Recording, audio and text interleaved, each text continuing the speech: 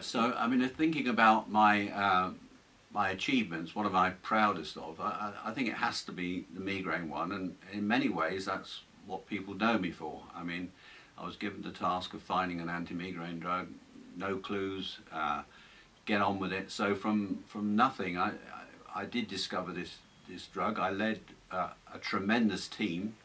I think I did discover it because of my idea, but it could never have been done without a tremendous team, and that included, particularly I've mentioned Basil Fennier, a close colleague of mine. I recruited him about 4 years into the project, and he made tremendous contributions, and many others, but I won't elaborate on that. But also chemists, the chemists were fantastic.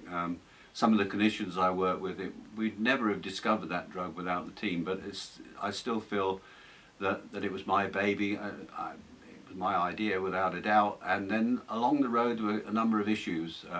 We found one drug that actually didn't do what I'd predicted on the basis of my hypothesis, and we had to go away and think again. And that was really because there were so many 5-HT receptor types that we hadn't appreciated. We were discovering them along the way.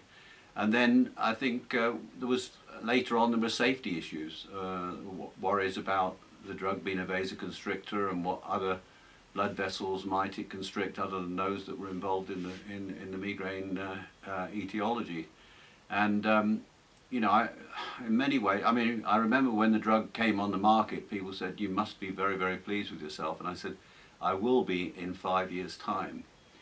5 years' time, people said, "Oh, you must be very pleased with yourself." And I said, "I will be in another 5 years' time." And I must admit, I got really euphoric 10 years after it had been on the market, because I think many of the safety issues had passed by, and I think the drug was being used sensibly in the right patients. And I still get letters from patients, and my wife kisses me every morning because her migraine's a lot better than it ever was, and so on and so on. So I'm very pleased with what I achieved.